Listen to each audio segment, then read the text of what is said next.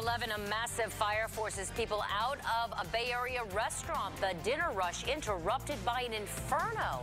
Good evening and thanks for joining us. I'm Wendy Ryan. And I'm Jamison Euler. We're hearing from the employees who helped get everyone out. Our Andrew Dow joins us live in Tarpon Springs with what's going on right now at the Tap House. Andrew.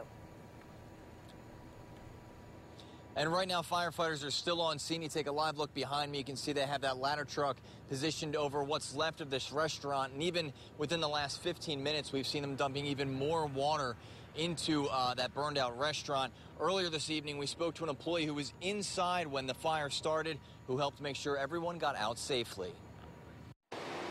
I was inside and we saw a thin white cloud of smoke. That thin cloud turned into this inferno. Carly Shanks says as smoke crept into the areas customers were eating, she called 911 while her manager helped everyone get out. We didn't see flames till about 10 minutes after we were outside, probably 15 minutes. Because when the firefighters cut open the roof, that's when we saw the flames burst out. This cell phone video shows smoke and flames ripping through the top of the restaurant.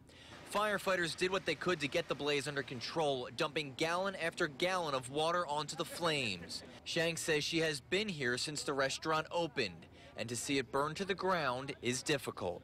I wish we can get this place back up, but it's probably not going to happen. Maybe we can start somewhere new. Again, the good news tonight, no one was hurt. Firefighters at this point still trying to figure out how and where this fire started. We're live in Tarpon Springs. Andrew Dowd, ABC Action News.